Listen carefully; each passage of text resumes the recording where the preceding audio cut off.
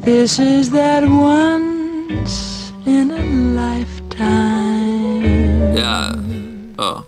Once in a lifetime, a golden opportunity, golden like the sand that you finally took me through the sea. Was holding tight my hand while I dipped a toe into the sea. I smiled like an idiot, but you still sorta sleuthing me. Hair up beautifully, considering the future. We were hitting up the candy shop and I felt truly super. Had never seen a place and time that I would stay in place to see that question resting on our minds. Like, would you run away with me? Yeah, okay, how about it? We could start a new life, living beach house days and garden view nights. It made me think back to high school, starting food fights across from all my best friends. Like, y'all are too nice, but now the heart of moonlight hits and we'll just watch the stars dance. Attempt to mimic them until our little hearts can't take any more of that vacant ancient decor. When it breaks and then we can make for the door and depart fast. Honestly,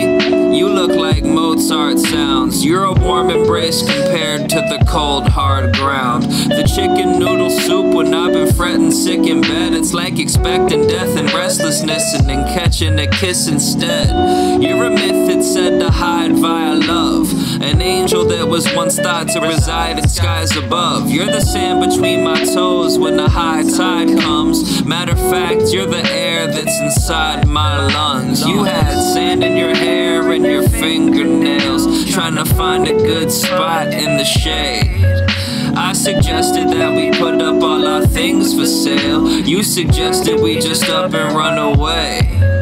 I had sweat on my palms and across my face, thinking if we did it, would it go well? I suggested we don't wait even one more day. You suggested that I bring my favorite shells. Well,